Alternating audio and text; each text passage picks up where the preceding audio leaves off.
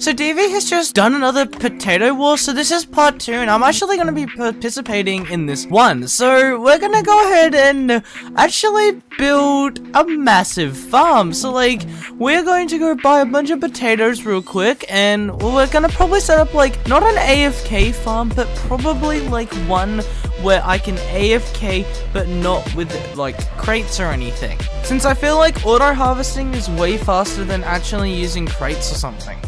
Alright, so we're gonna buy around 2,000 of these seeds. What is 600,000 coins gone? Alright, so we're gonna build it somewhere over here, but we've gotta build the platform first.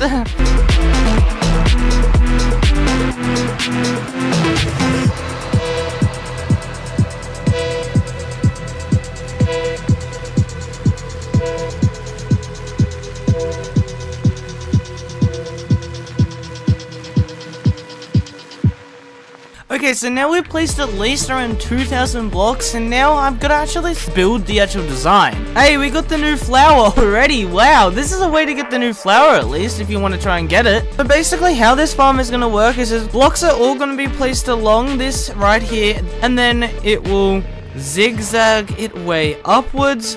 Then once it's finished zigzagging like so, it will go all the way back down and then restart. And now I'll set up a macro to actually auto farm this, and we'll have all like the crops right below its feet, and you'll see what I mean in a second. So basically I've just set up a tiny little demonstration right here, and if I actually get some potato seeds, what I bought 2,000 of before, what we can go ahead and do is actually plow all of this, and then it will be placed right here, and then these potatoes, we can go ahead and hold F, and then we can just get an auto clicker, and then we can go ahead and set up a macro as well.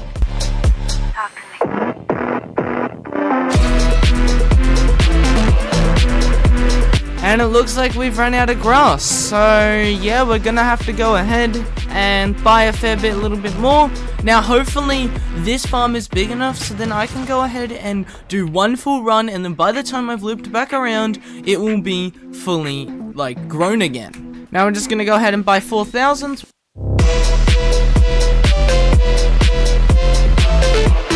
And there we go, we have completely built the full farm. Now it's just time to go ahead and plow all of this. Yeah, wish me luck.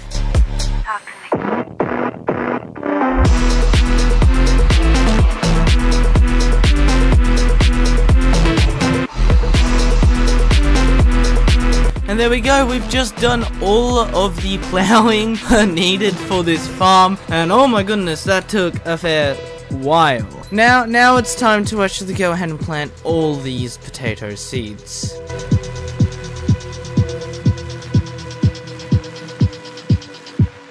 Okay, so we've just gone ahead and planted everything, and it's around a 1,100 seed farm.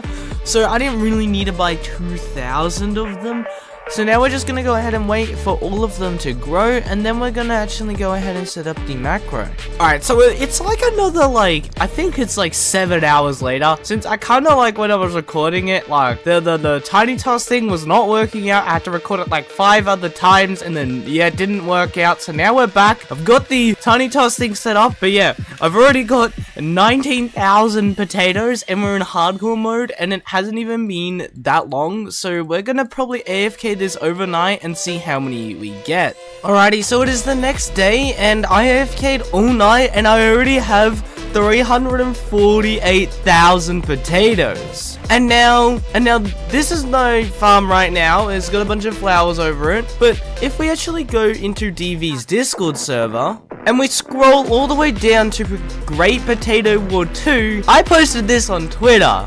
So apparently on Core Islands, not hardcore, there is rice is godly in 89k potatoes. Then we have the third DD Doja 2VBZ with 69k. Then not a huge stretch in between those players. But then on hardcore, me with 180,000 potatoes harvested. And the person in third place that doesn't show second place is Lady Lula with 34k. So there could be a person right near me, but I'm not sure. But it looks like I'm in the lead right now. with my tweet right there. So yeah, I definitely think I could win this. But yeah, that's going to be it for this episode. Now, if you enjoyed this series, make sure to drop a like to let me know if I should do another episode on this.